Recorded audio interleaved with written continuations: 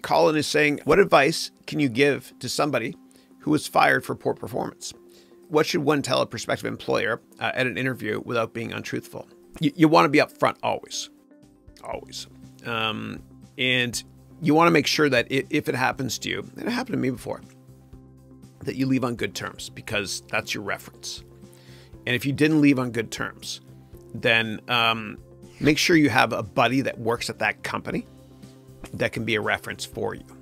Okay. And you don't have to lie and say that was my boss, but just, you know what I'm getting at.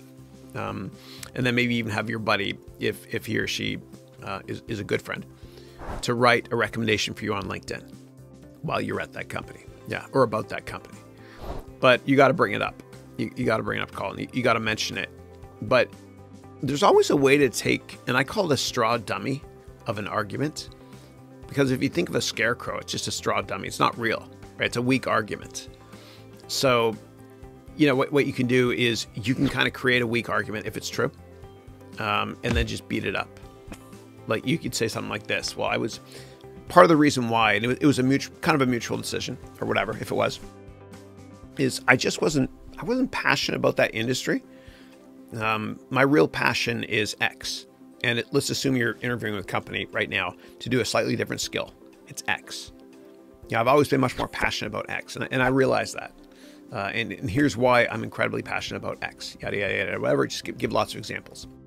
So and a lot of people got fired because they weren't doing what they were passionate about. I mean, you're in great company. Great company. I don't know if I'm great company, but I am company. You know, like Madonna.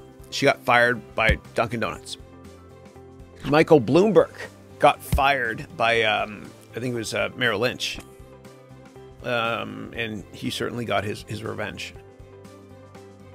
Robert Redford, the great actor, and it's so sad he's not doing movies anymore. He's awesome. He got fired from an oil company. There's so many great people that got fired. They look back in hindsight and they're probably grateful it happened.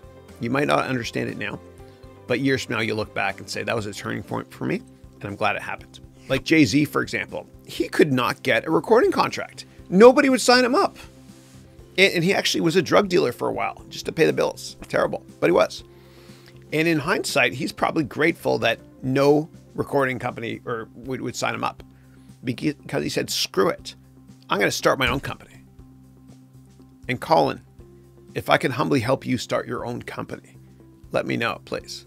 Yeah, that's why I'm here, to humbly help you if I can.